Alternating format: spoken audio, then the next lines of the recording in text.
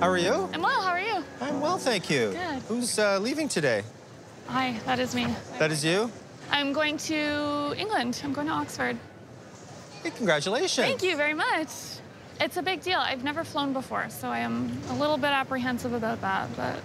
And who's seeing you off today? Who's with you? This is my mom. Are you proud? I'm very proud of her, very proud. And she'll be the first one that's gone through university in our family, and yeah, it's a big deal. Tell me the story of how this happened. This program in particular I've been trying to get into for a couple of years. So I applied and I was accepted, and it was just a matter of finances from there, but I've been working and we borrowed some money from the bank and we're gonna make it happen because it's something that I've wanted to do for so long, so. When you say you borrowed some money from the bank, who did that? Did you? Yeah. We co-signed. At first we were actually thinking, oh no, we can't do this. Like we were wanting her to be accepted, but then when the reality happened of her being accepted, it was like, what are we gonna do? Because I'm a single mom, and I didn't think we could swing it, but it was her boyfriend that said, what are you talking about? It's Oxford, you have to do this. Yeah. You said you were a single parent. Mm-hmm.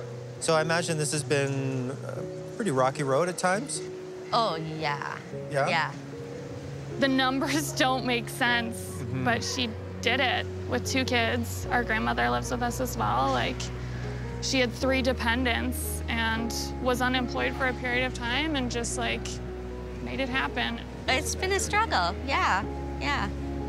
She made sure that the finances were nothing that my sister and I had to worry about. She made sure that we were always happy and taken care of, and that wasn't something that was our problem, which may have also been another reason that we never quite did the vacations, but it was never anything we missed. We were very, very happy kids. We love Mom. Yeah.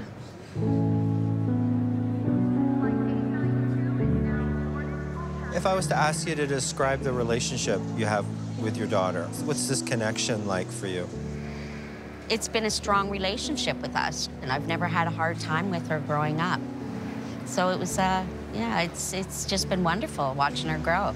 Can you take me back to the day she was born? I spent a lot of years at Sick Kids and growing up at Sick Kids. I didn't think I would have children. I was told by the doctors I wouldn't have children. Just, Well, your stature. my stature. And I used to kind of be envious of people that just had children. So when I had met my husband, I had let him know I would probably never have children.